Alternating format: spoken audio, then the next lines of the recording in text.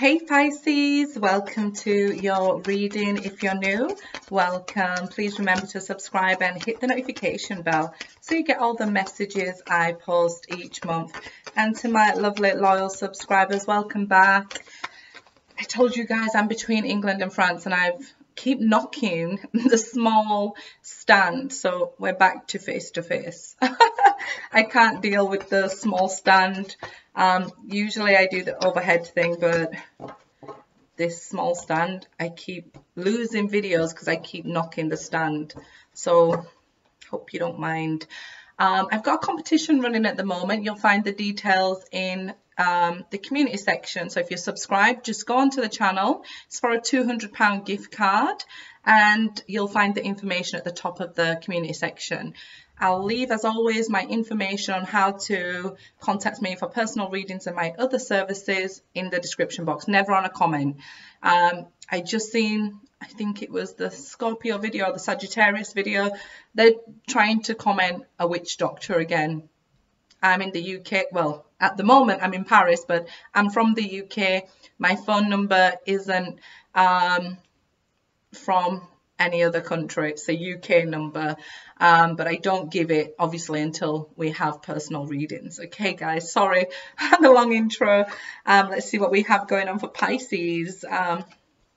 I hate that you guys can't see the cards, but let go of control issues, let your friends help you, and chemistry. So Gemini season really called for us to be social, so you might be pulled to spending time with friends and just wanting to have a good time and you know, just release a lot of energy, which is great. Feeling good during Cancer season at this point.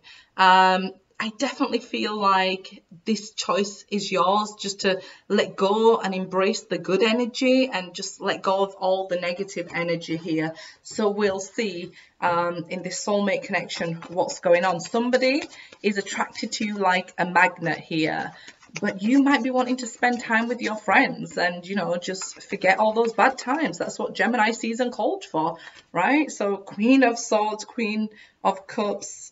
I didn't even mean to pull that many cards, but they came, so we'll take them. King of Pentacles, the Moon, and the Ten of Swords, which came out with the Queen of Cups and the Queen of Swords. Three people here. Hope these are your friends, not your romantic partners.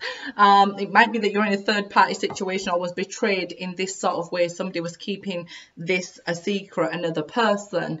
But during this time, I feel like you're just recouping this energy, this love for yourself, following your intuition, because you're ascending through this, whatever this betrayal was. We've seen this Ten of Swords come out, and what it is the resolution to difficult times. So getting over all those difficult times, getting over those betrayals and starting to feel like yourself again. Just remember not to let your kind, loving nature to be taken advantage of. Remember to be a little bit Queen of Swords when the time calls. It's healthy boundaries. It's not you know, that bee energy. People like to call the Queen of Swords the bee. Female dog, if you get me. We can't say it because of YouTube, but you guys get me. Sometimes you need to be that, right, though?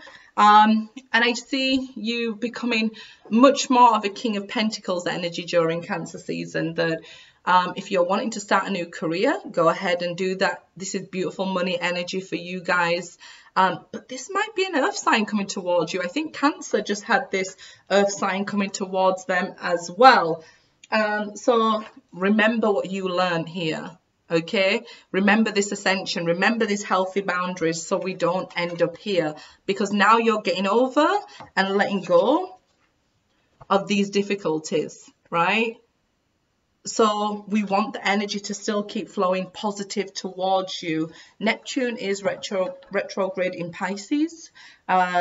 Mercury's just gone direct, so communication will be much more clear now, and people will be wanting to express their feelings with the Queen of Cups. So just be aware. It might be a time that you just focused on friends and close family, things like that, just to let go of those people who are not serving you. Yeah, you're really looking forward to new beginnings with the World card here, but this is opening up new doors for you. So new people do want to come into your life, maybe even new friends here, a new job. This is endless possibilities. The thing with manifesting, right, if you're trying to manifest with this card, we can only manifest what it is we know, because we manifest through feelings. But the universe wants to bring you all kinds of blessings. So it might be that this letting go and saying, you know, universe, divine, bring me whatever it is you want me to have. And I'm grateful, I'm thankful for it, I'm embracing.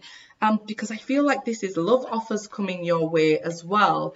Once you let go of what was, what can be comes into view very quickly, because I don't think it's in view yet because of the moon here. So this is something still to be revealed.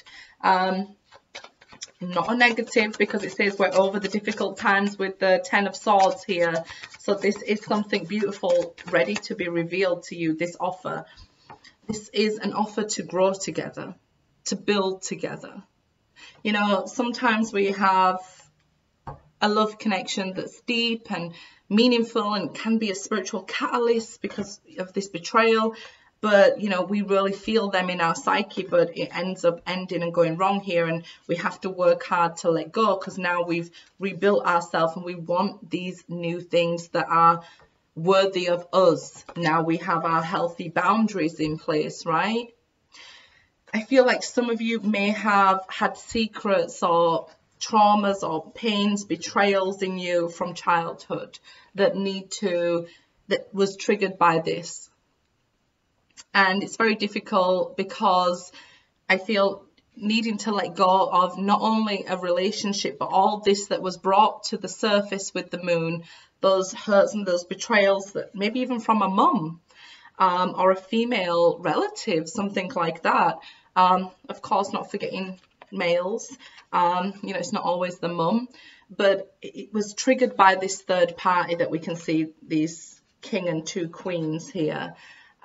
So this brought to the surface, you know, how you'd been treated maybe all your life, or why you have these abandonment issues, why you was accepting below par relationships, all these things. This is major healing. This is going deep within to those dark places we don't want to go, because we feel like, okay, I've already passed those places. You know, that's in the past. I don't want to drag it up.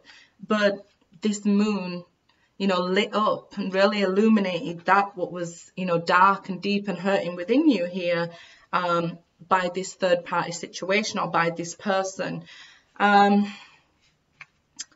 So I feel like now, where you felt it was once scary to go and once painful to go, you're realizing that this is releasing this energy, it's letting it go, right? Not carrying it with you anymore. So we can see a new you emerging, a more beautiful you.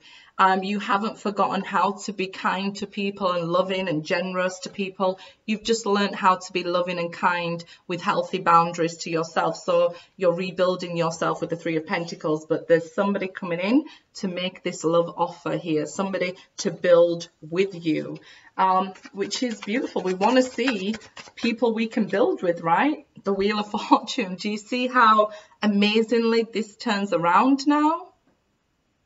That this fortune favors you, where it was once scary to go, your blessings was on the other side of it. So we can now see you receiving your blessings when you let go, spending time with friends and family, meeting new people, new connections, transformation, maybe meeting a Scorpio here. This change and this death process that you went through, you now understand why it was so necessary. And this might be letting go of somebody forever with this 10 of Swords, but it's definitely a change in the energy to what you've been experiencing, you know, up until now. And that's what we want to see, this beautiful change in energy to bring you good fortune, to bring you genuine love offers that's no longer a lesson, it's a blessing. Oops. Well, they both jumped out and I want to tell you what it is. Marriage. It's your forever person making you this offer. It's your forever person. And what did I say? No more lessons. This is a blessing. So the longer we hold on to these things, and out of fear, this is fear, out of fear that we're going to miss out on something that's meant for us, it changes your world and brings in this person, Pisces. Don't forget to invite me to the wedding. Good luck, guys.